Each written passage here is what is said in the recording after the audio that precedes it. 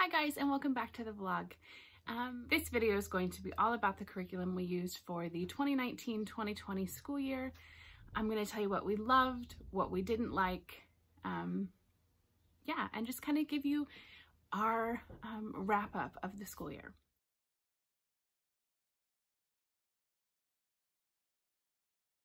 As most of you know, this year for homeschooling has been a little different because the end of the school year, coronavirus hit, and so things changed a little bit for us. I normally only homeschool my younger two children. My daughter Jillian is a 5th grader this year. She'll be going into 6th grade, and then my son Noah is a 2nd grader moving on into 3rd grade. I do also have a high schooler who did get to be home with us for the second half of her freshman year. Normally we also participate in a co-op home link program that we go to once a week, where the kids get to do all sorts of fun kind of extracurricular activities. They do some core classes, like my son takes a reading class and my daughter takes a writing class, but for the most part they take PE and music and drama and cooking classes and just the fun things that mom doesn't really have the ability to do here at home. But I wanted to go ahead and show you the things that we use here in our home. So this episode is going to have a lot of meat to it, a lot of information. I will leave everything I show linked down below. I'm not going to show you every single resource that I use because I won't have time for that. But I want to kind of show you the things that we really did love and then the things that just didn't really work for the way we homeschool. So I'm going to show you resources for math, for reading, for history, for science, and for language art. I'm going to start with math. When it comes to math, my children are all very different. My oldest, who is in high school, is a math genius, and she will be done with most of her math by the end of her freshman year. So she a lot of times is a great resource and helps with math. My daughter Jillian is more like me and doesn't love math and struggles a little bit more. I wanted a tool that could help her have a visual reference and some sort of a lecture that would help her with math. And so we came across Teaching Textbooks, which is a great resource, and we really love this. So I get her the giant book, and then we also use the CDs. We don't do the online program, although as she progresses we might, but we really like this style. I like that she has the physical book in her hand that she can use, as well as the CDs that give her the lecture, but it also has a grade book, and it kind of frees mom up from having to help her with math because she gets taught how to do it from the program. And so yeah, it's been really good. And then it's all also in there. It corrects everything and grades everything for her, shows her what she got wrong, and then it'll highlight the problems she got wrong and we can go back and correct those. So we love Teaching Textbooks for her, and I definitely recommend it.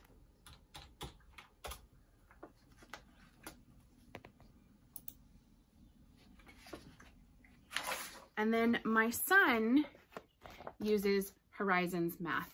Now he is definitely more math brained and is kind of outgrowing Horizons, so we will probably also be transitioning him to Teaching Textbooks after next year. They do start at 3rd grade, but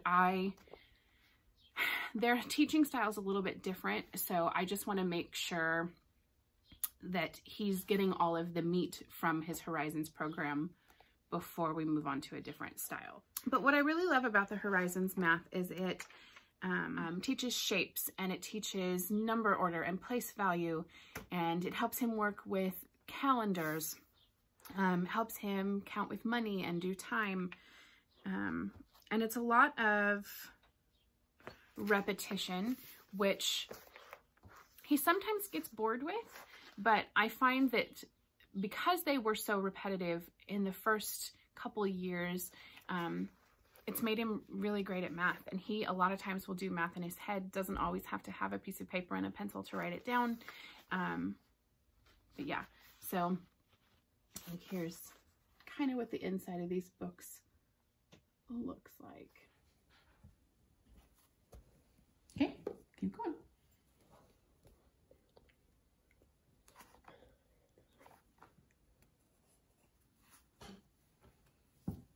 How do you got here?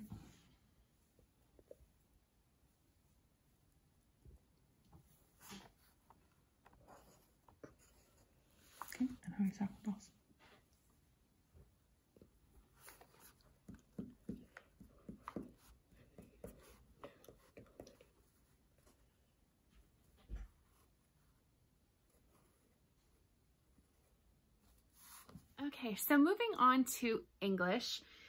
Now, English is also very different for my children, and so the way I go about teaching it is different, and they are several years apart in school. So we do math and English and reading as separate curriculums for them, and then science and history we do combined, and I just give my older daughter more assignments or more research or more writing than I would my son. So I'm going to go ahead and show you what we used for Jillian. I really prefer kind of a eclectic mix of things. I don't always stick with one specific curriculum across the board, and that is very true of my language arts material. So the bulk of her schooling for language arts this year was from her Fix-It grammar, and we did the Robin Hood level. The Fix-It grammar, I'm torn when it comes to this curriculum. Being an English major myself, I really liked she was learning things like the who, which clause, and commas and capitals and punctuation, and main clauses and dependent clauses, and you know, when to indent and when not to, and how to label all of those things when proofreading and editing. It was a lot of information for her brain, though, and she did not enjoy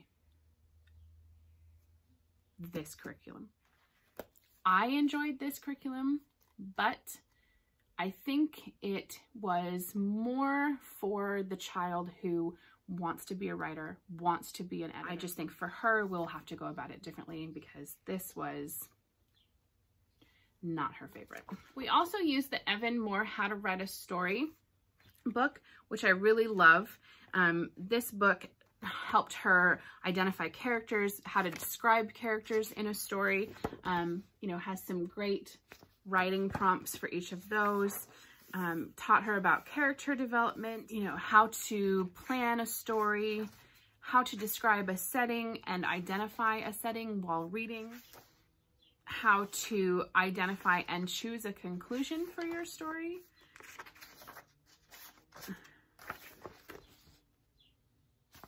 And so we really enjoyed this, and she was able to implement these things in a story that she's writing on her own, that she's typing up on the computer. So this we really love.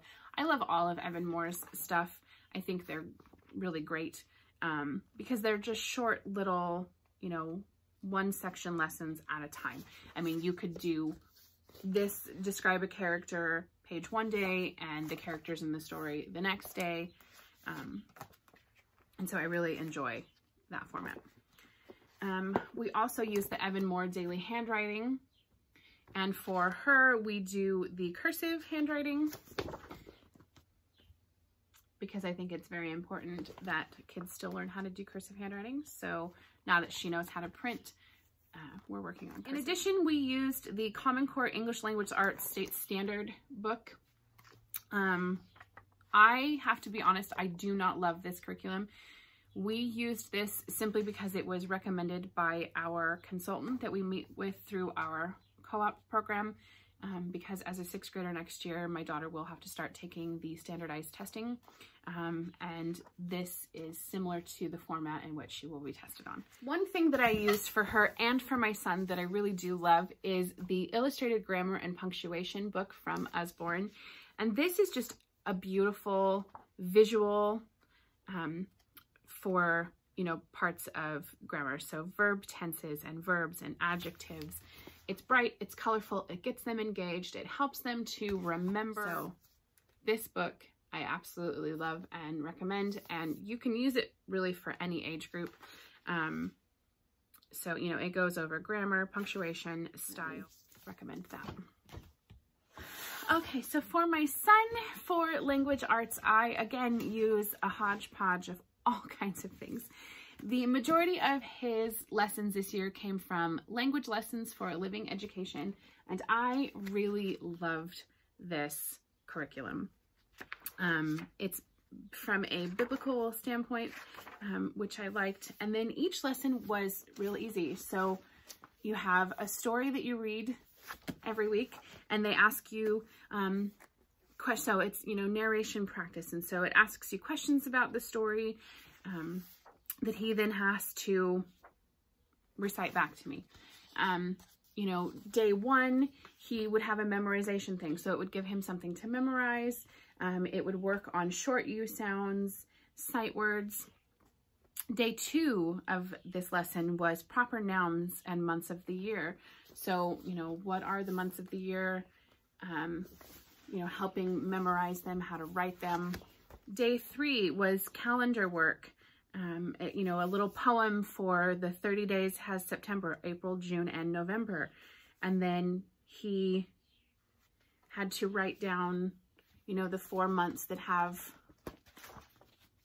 30 days in them. And then day four was always a tell your story. So it would ask you, so this one says, tell your story. Can you think of a time when you hurt yourself? Did something or someone help you feel better? Tell the story to your teacher when you got hurt. What made you feel better? If nothing made you feel better, think of something that would have made you feel better. Draw a picture of your story. So, you know, and then he has to draw, and then he has to write a couple sentences about his picture.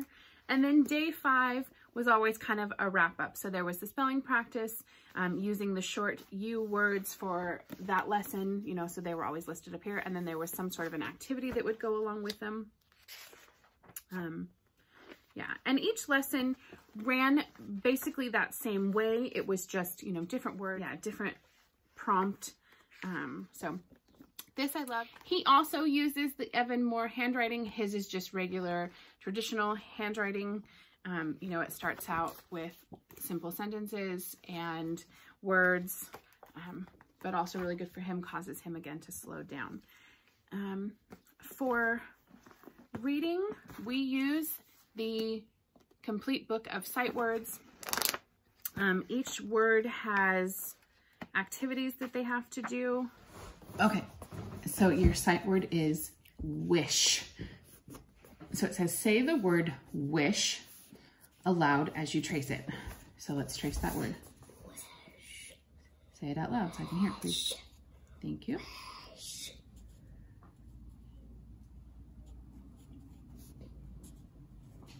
Okay, and now practice writing the word wish.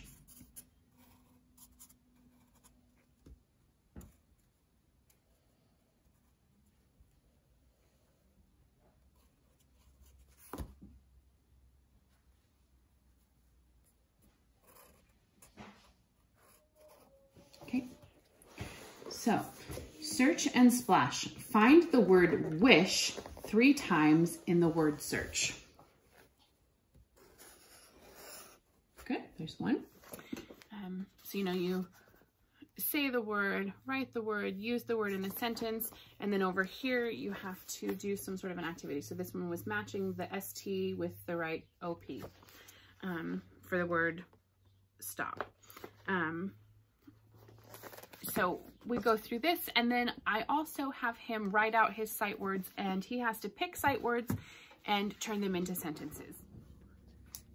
Dog and fox went to work when the cat sat on the mat at home with the rat. Good job. We also really love the Explode the Code books. Again, each week has a set of words that he has to identify with the picture, write them down next to it. Then he has to circle which words make up the picture and then write them down. We really love Explode the Code as well. And then we also use the Read Naturally Encore program.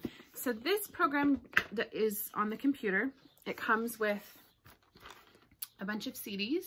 These CDs get put in, each one has 2 stories on it, and it has a workbook that goes along with. Put the CD in, the child listens to the story, follows along with the story on the workbook, and then has questions that they have to answer. I really like the Read Naturally program. So since we're talking about reading, I'm going to show some of the books we used for Read Alouds this year. So they have a reading journal that they get to draw in. They can write any words down that they don't understand that mom reads, and we can discuss them later. And it's really worked for me in the past to kind of tailor our Read Alouds to our history and science units. So I'm going to show you some of the ones that we enjoyed the most. We love the Who Was series, and so we read a lot of the Who Was books. We also really love the Magic Treehouse books, and we studied Merlin and King Arthur as part of our medieval times unit, and so we picked a bunch of the Merlin mission ones. So we have The Night at Dawn and Christmas at the Castle. So we really enjoy those. We also just finished the Map Maker Chronicles series. This isn't necessarily medieval times, but it is about kings and ships. To me, it really fit into that realm of things, and so the kids really enjoyed this. We also read The Adventures of Robin Hood. The kids loved our Robin Hood unit, and this was one of their favorite books that we read aloud this year. This one is the Classic Starts Robin Hood.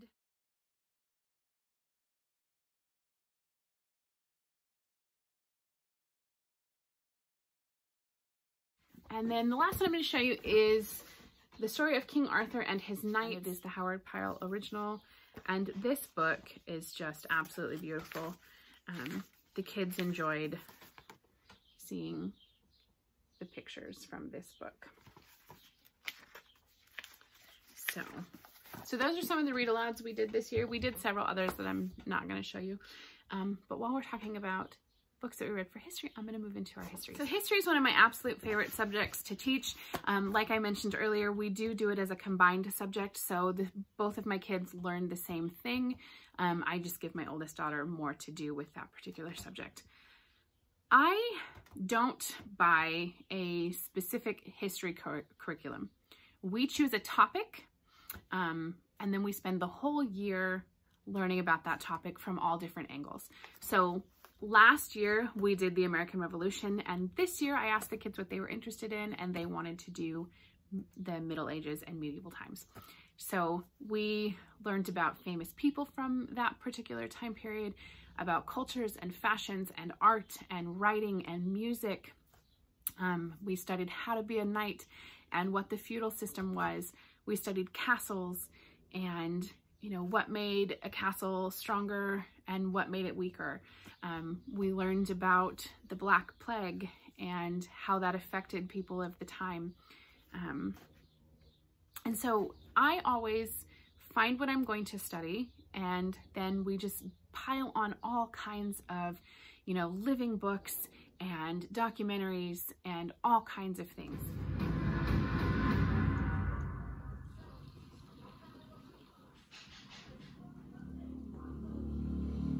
The story of the Crusades is remembered as a tale of religious fanaticism and unspeakable violence. So I'm going to show you the things that we kind of used as our spine. So we really love this, and this is Famous Figures of the Medieval Times. And at the beginning of the book, it tells you who the contents are. And so this one had Justinian, Theodora, Charlemagne, Leif Erikson, William the Conqueror, Richard the Lionheart, Genghis Khan, Francis of Assisi, Marco Polo, and Joan of Arc. And so each one comes with this little character card, and so it has information about them. And then you get to make a paper doll. And they actually have 2 dolls per person, which worked out perfectly. So there's one that's already colored and then one that you get to color yourself. So I would let the kids pick, you know, which one of you wants to color and which one of you just wants to assemble. It usually worked out that my daughter wanted to color her own. My son just wanted to assemble. And so what we would do after getting them assembled is we would add them to our timeline. And so they were just attached, and they got to just stay on that. And this timeline was on our history wall. And so every time we learned about a new piece of history and a new famous figure, we would just add that to our timeline and keep it up on the wall for them to look at throughout the year, which is a great visual reference for them to remember what was going on at that particular time. Some books that we got from Usborne that I really loved were the Look Inside Castle book.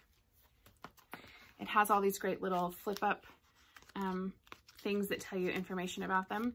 So this one's Living in a Castle, then Walled In, Castle Kitchens. So this one was really great. My son really enjoyed that one. The Usborne Little Children's Knights and Castles activity book. Again, my son really enjoyed this.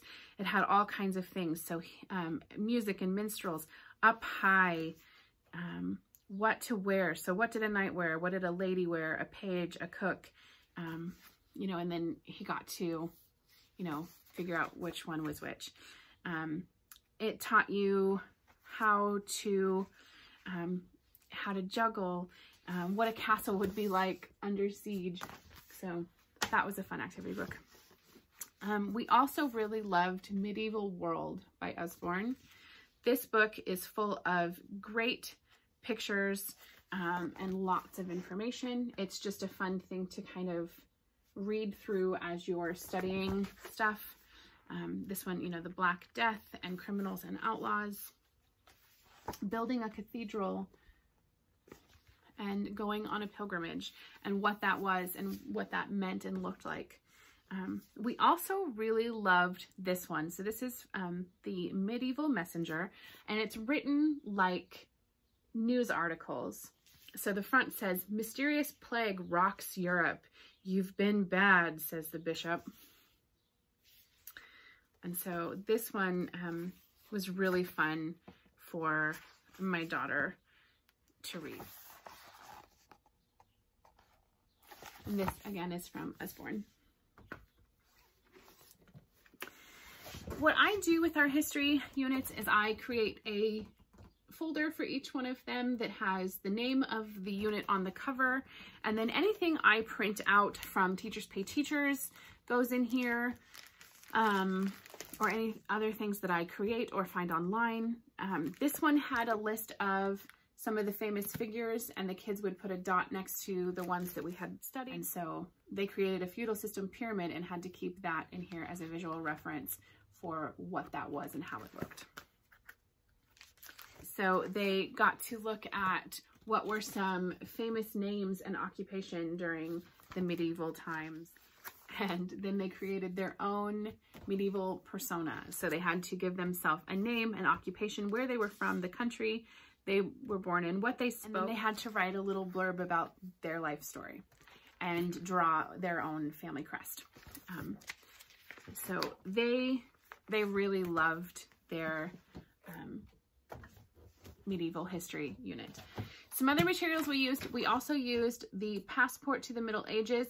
I did not use all of this. There is so much information and so many materials in here, which are great. It was a little overwhelming and didn't always fit for everything we needed. So I was just able to pull things that did fit. Like, you can create your own passport for all the countries you went to, which is a really great resource, because when you're studying about medieval times, you can talk about all the different countries that it was part of. And so they got to have a passport with a sticker every time they went to or studied one of those countries.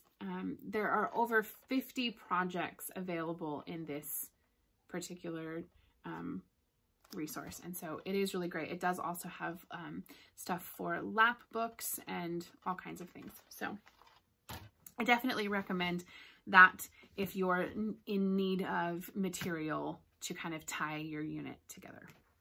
And last but not least, we used the Writing Through Medieval History Level 1, Level 2. So Level 2 is my daughter and Level 1 was my son.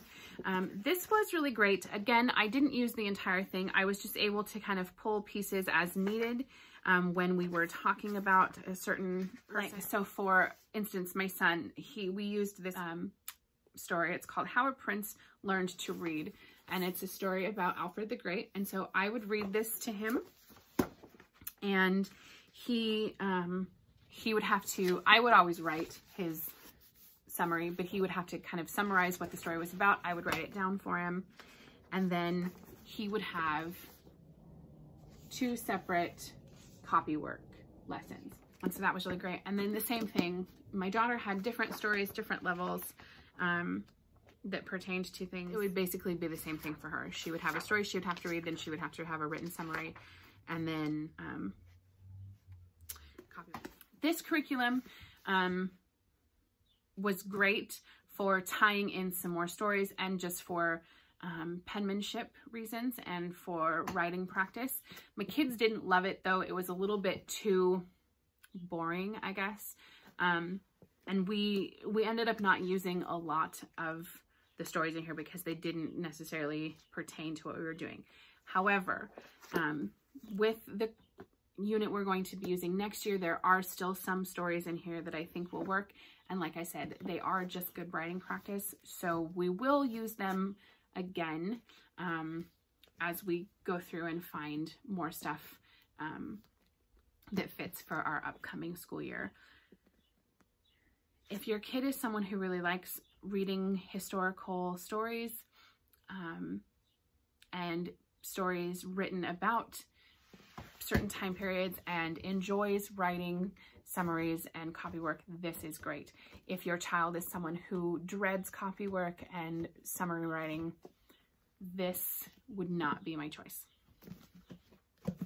It is Charlotte Mason based though, and I always love Charlotte Mason curriculum, so I would still recommend it. Just kind of gauge your child and their interest before, you know, jumping headfirst in with that particular curriculum.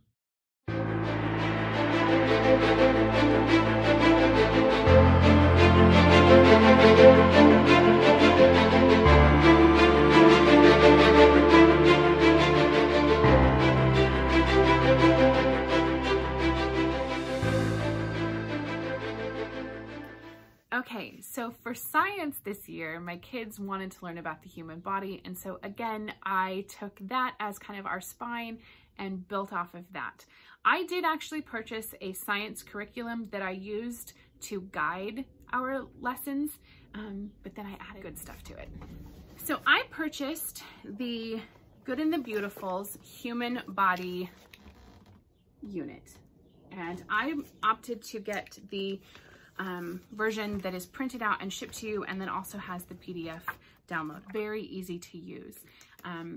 We didn't have space to have a science wall in our classroom, and so like they encourage you to have a science wall where you put these science words and definitions up on your wall. I didn't have the space for that, and so I just laminated them and just kept them out for the kids to look at when we were studying that particular section. One of my absolute favorite parts about this particular curriculum is that, so it tells you, it has the table of contents and tells you what you're going to be learning. And then, so it says unit information, you know, how to create a science journal, what to have on your science wall, little mini lesson books, lesson preparation, experiments, and how to teach this to older children. And this is my favorite part. So it gives you a list of every lesson and the supplies needed for every single lesson right from the get-go. So you can prepare ahead of time. I can't tell you how many times I've purchased some sort of unit, and it isn't until you're actually like reading the fine print of each lesson that you're like, oh, well, I need such and such, and I don't have that, so we can't do this experiment today. And the kids get so disappointed. This has it all right here laid out for you from the very beginning. So if you order this curriculum ahead of time, you can see week by week and lesson by lesson what you're going to need. It's so great. And most of it is a lot of things that you would already have at home. Sometimes I did have to purchase things, but for the most part, I had all of the supplies at home and I just had to compile them. And what I like to do 4 lessons at a time. We usually spend about 2 weeks per lesson. So we, you know, because we do whatever is included in this particular lesson, and then I add my own stuff to it. So 1 week is spent doing the stuff in the Good and the Beautiful curriculum. And then 1 week is usually spent with all of the add-ons that Mom. I like to kind of just compile everything I'll need and put it into a bin in science lesson 1, science lesson 2. That way I know I can just pull that bin. I have everything I need and we're ready to go. In addition to the materials needed, I love that they also give you optional read aloud books. I did use some of these, not as many, because I had a lot of other things already picked up. With this, I created a science notebook for each one of the kids. You know, they had activities like they had to all about me. So, you know, it has his name, his birth date, his eye color, his hair color, his height, his gender, his weight, his shoe size. Was he right-handed or left-handed? Does he have freckles? Does he have any marks, birthmarks? You know, they would do things like, you know, label the skeletal system, write down any notes about the skeletal system you have. You know, so it was really great. And it all just stays right here for them, ready to go. I was able to print this all out ahead of time. So, you know, not every week I wasn't sitting there going, oh yeah, I need to go print that out.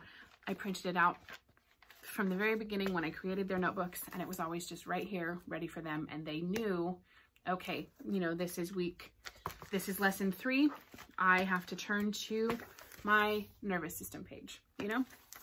And so that was really great. We enjoyed it so much that we will be using the Good and the Beautiful again for next year's science unit. To all of that, I added some fun stuff. I purchased the Magic School Bus Human Body Kit, and this came with all kinds of activities. You got to build a human skeleton, make a hand x-ray, make a hinge joint, bend real bones, name the parts of a skeleton, make a lung model, dilate your pupils, learn about fingerprints, explore spinning and balance, discover what makes teeth strong, and measure your pulse. This kit was amazing. This is the skeleton that the kids made from the material in that kit.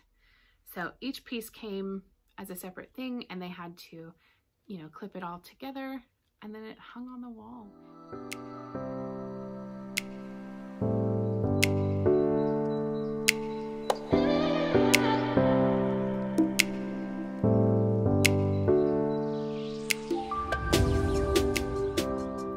We also got the Professor Noggin Human Body game, which the kids really liked. It's just a fun, you know, little question and answer game. So I always love Professor Noggin, and anytime they have a game that goes with either our history or our science unit, I like to pick it. From Usborne, we also got the 100 Things I Should Know About Food and the 100 Things to Know About the Human Body. Again, just more, you know, cushy stuff with lots of pictures. The kids enjoy having these really colorful. One day I asked them to go through their human body books and find a picture that they really liked and to draw their own version of it. And both my son and my daughter were really drawn to this page. The Usborne Complete Book of the Human Body. Again, just another visually engaging book, you know, bright colors. Each time we would have a unit, I would, you know, thumb through this and go, okay, we're learning about the heart. Let's, you know, look at these really cool pictures in our Usborne book. We also really like the eyewitness visual dictionaries. And so we have the human body one. You know, this one was great, studying the skeletal system, because it has it all outlined. So when looking at your muscles, so again, just another really great resource that I was able to add to that spine from the Good and the Beautiful. So those are kind of my high points and my low points, things that we really loved, things that were just so. Pretty soon I will be doing what we're going to be using for the 2020 and 2021 school year. I can't wait to show you guys that. Some of the stuff is very similar because we really do enjoy a lot of the curriculum we used this year, and we'll be implementing that again. We do, however, have a new science unit and a new history unit that I'm excited to show you the materials I've pulled for. And we have a brand new language arts curriculum that we're going to be trying with both of the kids. So I'm excited to show you that. And yeah, I'm I'm excited for our next school year. I'm in full planning mode and I'm so excited about that. Thank you so much for watching today. I hope this was helpful and that you didn't feel overwhelmed. I will link all of the materials that I showed below so that you can purchase them for your own curriculum and homeschooling journey if you would like.